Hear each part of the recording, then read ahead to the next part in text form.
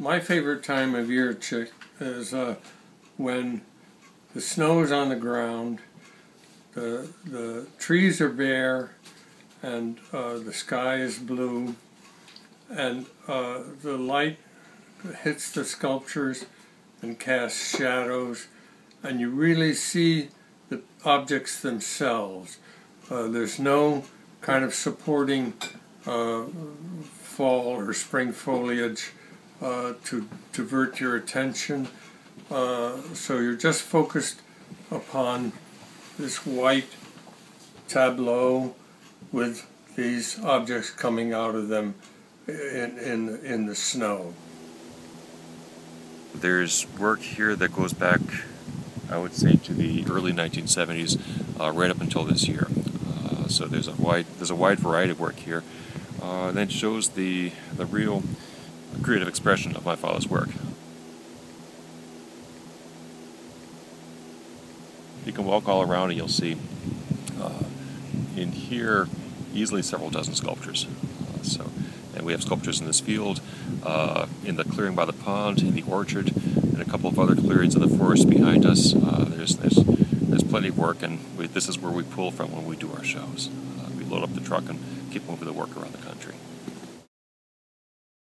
We do a lot of what I'll call municipal shows, where we'll go into a downtown area. We'll pick a city and drop maybe 12 or 20 or 40, or in one case 62 large sculptures into a downtown area and leave them up for a year. And those are nifty shows. It's great getting the reactions and comments from passers-by, especially when the work first goes up. People are always curious and usually delighted. And then when we go in at the end of the year to pick up the work, there's usually a fair amount of unhappiness. People don't like to see the work go because the sculpture's been in their backyard or where they work or in their neighborhood for a year, and they've grown accustomed to that. So they're not happy about the work going away. But we like doing those kinds of things. I work in series.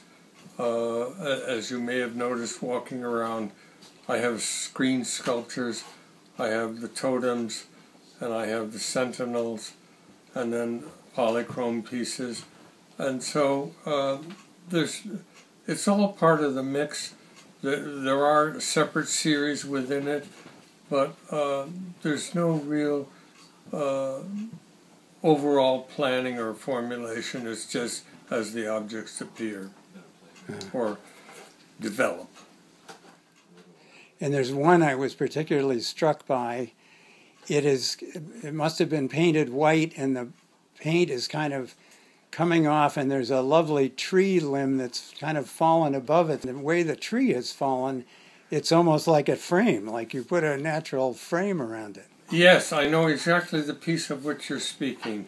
And ironically, just outside the door here, there's another piece which was a hanging sculpture, and the tree grew around the piece itself, so that part of the tree is actually embedded into the sculpture.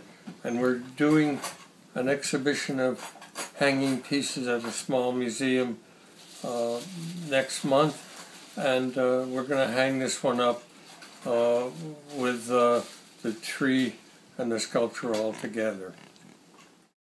These are hanging sculptures. I'm painting them now for a sweet little show we're doing at the Lutz Children's Museum. I'm going to paint them today, and I'll hang them next week, and then the opening is in early April.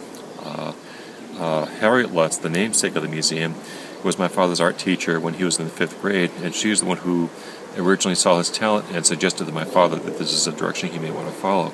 So it's a nice way for the circle to come around completely.